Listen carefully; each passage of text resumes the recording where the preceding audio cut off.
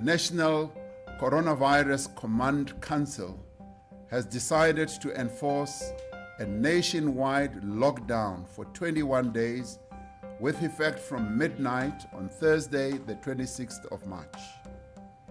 This is a decisive measure to save lives of South Africans from infection and save the lives of hundreds of thousands of our people.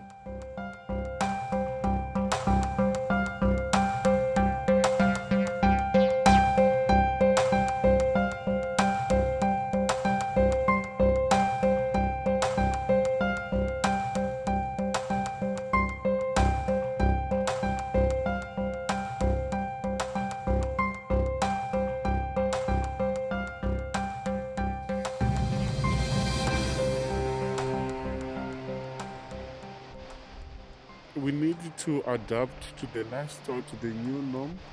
I think acceptance is going to help us to fit into the situation where we are right now. I'm not seeing COVID-19 leaving us anytime soon. I'm seeing this is going to be here to stay, and we need to learn to survive with what is available. At the start of the lockdown and the first 21 days, we saw a lot of human rights violations starting to occur again in the country. We saw it happening in Joburg and we saw it happening right here. But here in Cape Town, it even was actually more heightened, I would say, because this is also one of the areas where you find a lot of unhomed sex workers, meaning that people that do not have shelter and stay on the streets. And when the lockdown started, a lot of those people were forced to go into Strandfontein. A camp had been set up.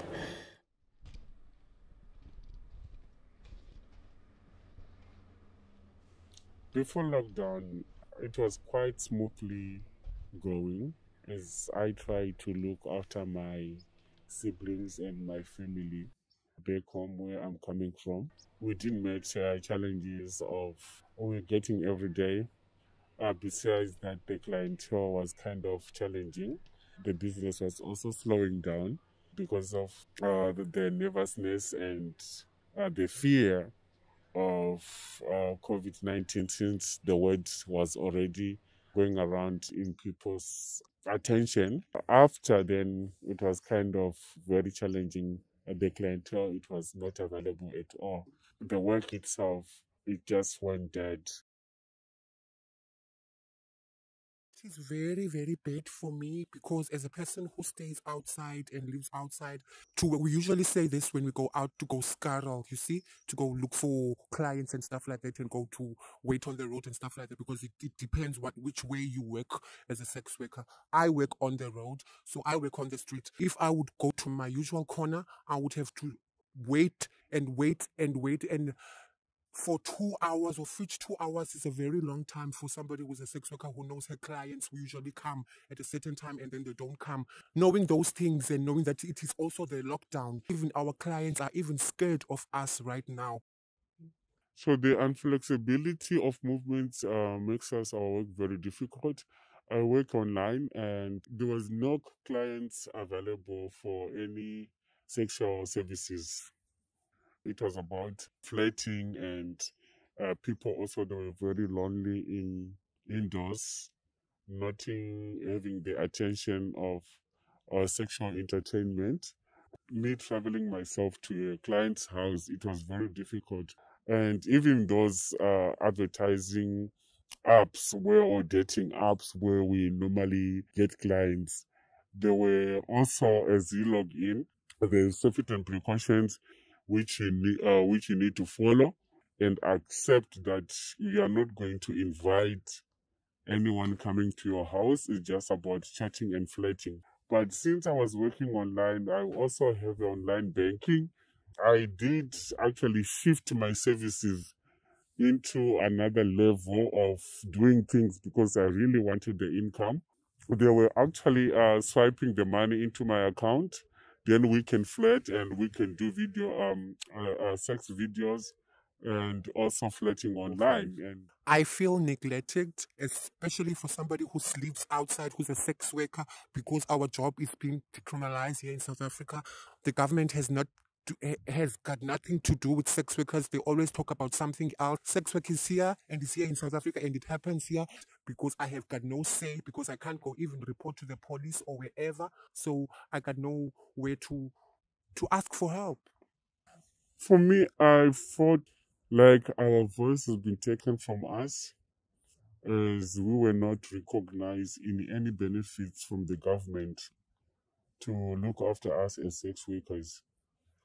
And it has been so difficult for us to earn meat because we didn't have anywhere to go. We only survived with organizations of human rights organizations, giving food parcels and assist us in other things which we really needed. The likes of TB, HIV, they were delivering also our treatment, like people on ARVs, to our fellow sisters who were actually failing to go to clinics, hospital to collect their medication. And a number of sex workers actually they've been defaulting because they were not accessing those services. And most of sex workers who didn't have addresses, and it's put sex workers' lives in danger. And I think because of sex work not being decriminalized, it was such a big advantage for us not to take the opportunities of other South African citizens been taking and being looked down on the work which we're doing.